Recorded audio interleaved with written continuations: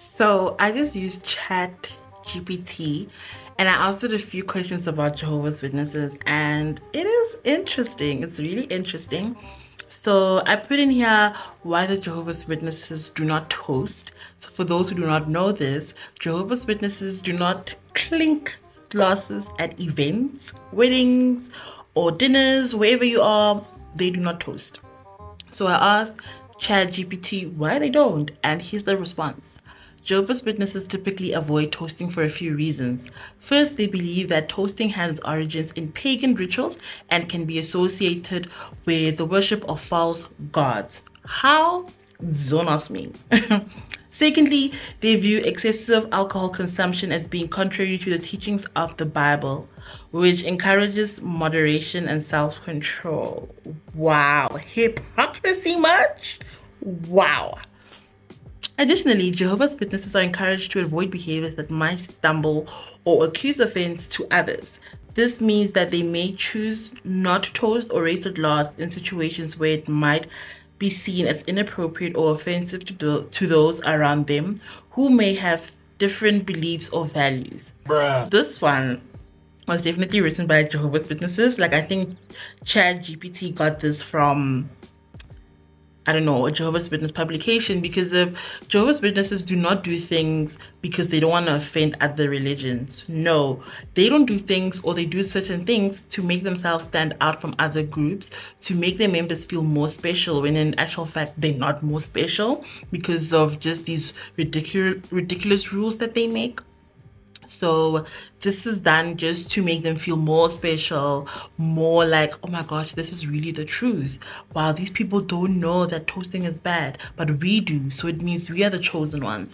That's why they do such weird, I don't know, practices. In general, the Jehovah's Witnesses seek to live a simple and modest lifestyle that is focused on serving God and following the teachings as outlined in the Bible. False as well.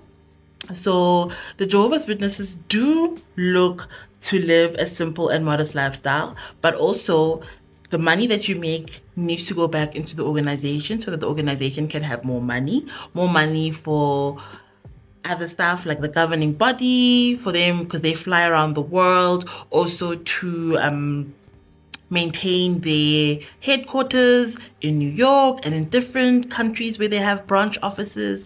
So yes, they're living a simple and modest life, but the organization is still making bank. I mean, they got upset about Norway, so that tells you a lot.